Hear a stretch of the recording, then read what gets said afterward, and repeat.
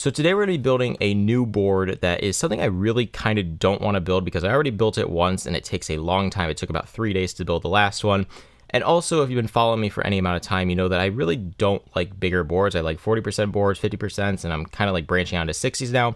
But this is actually my dad's Christmas gift this year. He asked me for a keyboard that he could actually use because I've tried to convert both my parents to little 40% boards and they just can't. They want full-size boards. So I already built my mom one of these, but today we're going to be building this, which is the Scotto 108 that doesn't even fit on my camera here. I mean, you could see it doesn't even fit. But we're just going to dive in. We're going to build it. This is probably going to be a multi-day video, so my shirt will likely change throughout this. We'll just jump in and we'll go from there. So for what you can see, this is basically a whole board. It just barely fits in the view. But what I want to do first on this is I'm going to actually assemble this top plate to the middle plate. It's just a sandwich mount design. So you can see there's a bottom, a middle, which is the plate, and then there's this top layer. But I just want to assemble these two together because it will make it more rigid and it won't have as much warping to it. So if I get these together first, it makes it a little bit easier to build the whole thing. So all I'm going to be doing with that is just using heat set inserts in here. So I'm going to do that really quick and I'll be back after.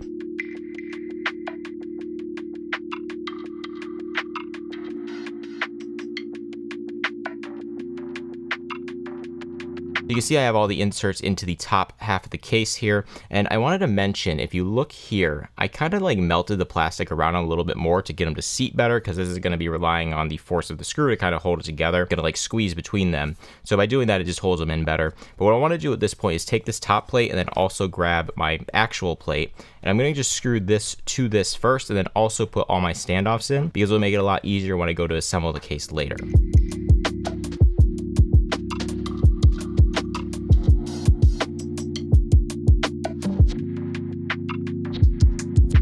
All the standoffs are in the plate now, and you can still see that it is warping. It won't be as warped once I screw down all the edge screws because that's what will really hold it in place. But for now, they're just in there and it just makes it easier to assemble later. But at this point, what we can do is put the switches in, and I'm just going to be using these here, which are Outemu silvers. They're pretty cheap, so they're really good for a board like this, and my dad won't really tell the difference between these and like a nice expensive switch. So these will be fine for this build.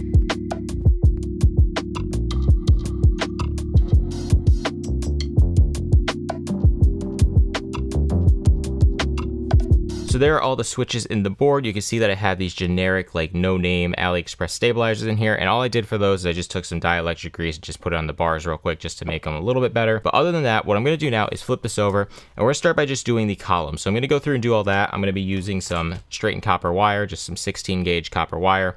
I'll be going through, cutting them, wiring those all up. And I'll be after that, which we'll talk about the rows next.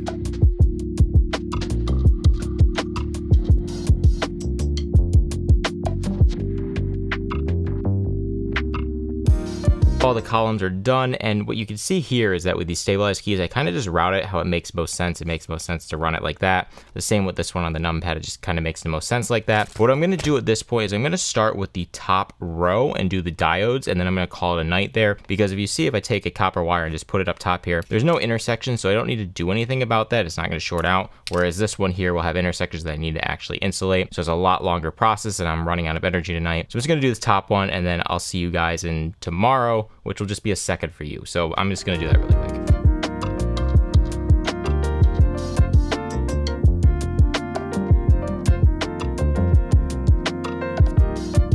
There's the first row all wired up. You can see all the diodes running to it. And my camera actually died halfway through like doing the time lapse for that. So I'm not sure how much of that process you saw. It's the same as any of my other boards. It just kind of did that. So probably an indicator that's a good time to call it for the day and go to bed and then finish it up tomorrow. So tomorrow's goal is to finish the rest of the matrix. So yeah, I'll see you guys in just a second. I'm going to go to bed now, and then tomorrow we'll finish the board up.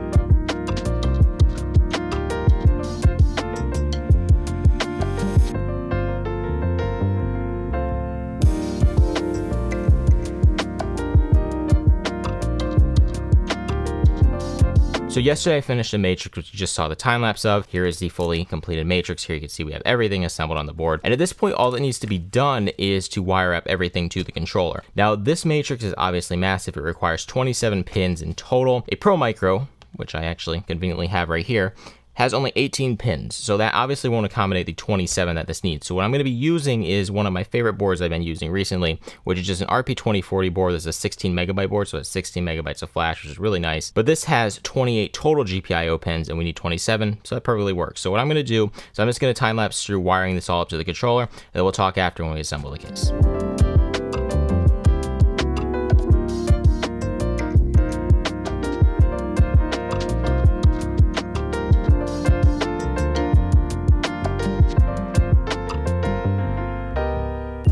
So you can see that everything's wired to the controller now, and what's kind of cool about this board is that everything can run really nice and neat along this like top point where there are no keys. So like here it can run really nicely in there and then route like that. What I have to do at this point is test the controller to make sure everything works. Then I'm gonna hot glue it into the case here and then seal everything up. And then we'll talk about the keycaps because they're kind of cool for this build. So I'm gonna be back after I do all that.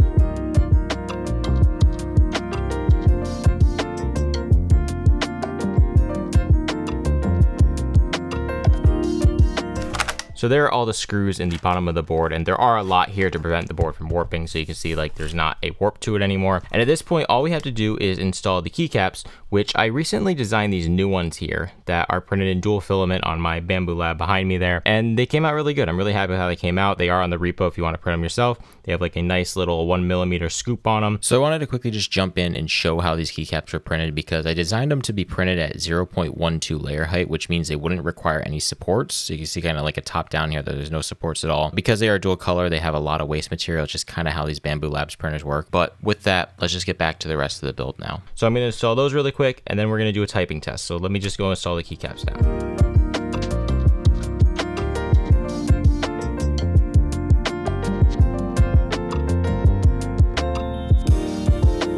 So there are all the keycaps on the board here, as you can see. I think they look really nice. If we look really close, you can see they're dual printed, but they're pretty smooth still because they're printed at 0.12 layer height, so that keeps them really smooth. Up top here, we have the too many keys because first of all, I don't like 100% boards, but also there was a compromise I made because if I did F1 through 12 here, the legends would have to get too small. They wouldn't print reliably, so I think the too many keys joke there works out pretty good. So what we're gonna do now is do a typing test on it because I think these sound pretty decent for being some cheap switches. So we're gonna go type on it and we'll talk a little bit more about it, and that's what I got.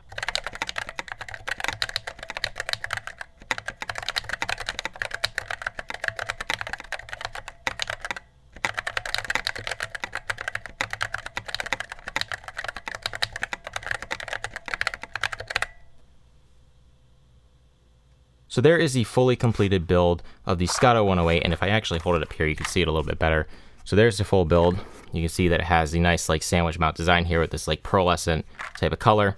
I think the white on black looks really nice, but this isn't the only one I made. So if you hold on one second, I've made more than one board this week and it's been a very busy week. So I made this one, which is actually for my mom. This one here is for my dad, but this is the Scotto 108 yet again with the black on or white on black keycaps. I can't think, it's 2 a.m. on Christmas Eve now. So I made it just in time, but yeah, this is the one for my mom here.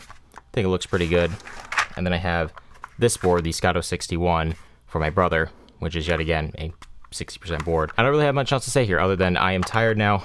I have put a lot of work into these boards over the last week, and hopefully my parents will be able to use them. I'm more confident my brother will be able to use this one, but we'll see if my parents, I'll post an update on somewhere if my parents are using this in a month after today. We'll see. Too many keys for me. I like that there. I'm calling it a night. It's 2 a.m. I think I said that already. I don't even know at this point. Comment, rate, subscribe if you like this, and I'll see you next time.